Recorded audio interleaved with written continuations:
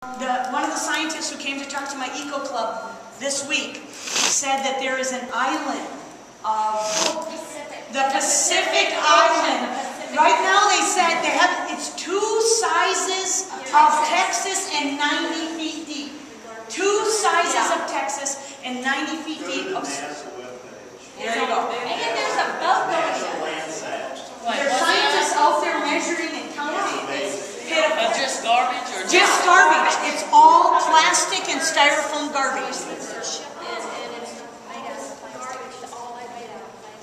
So what you guys are going to do is find the word styrofoam and starch, and you could use different equipment if you had some different things. Find in the middle of your paper the word styrofoam and starch.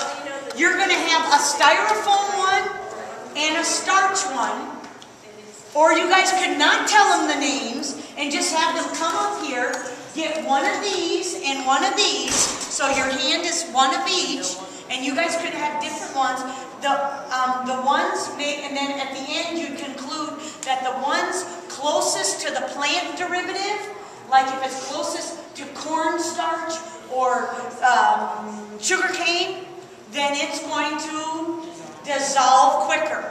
Okay, so what you do then is every kid has one of these and one of these in their hand, and then you go in here and you pretend like you're in the wash machine, and you go swish, swish, swish, swish, swish, and see what happens.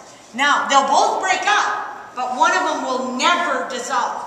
So just come on up here, okay, and get one of each, and squish on it a little bit and smell it and talk to each other before you make your decision.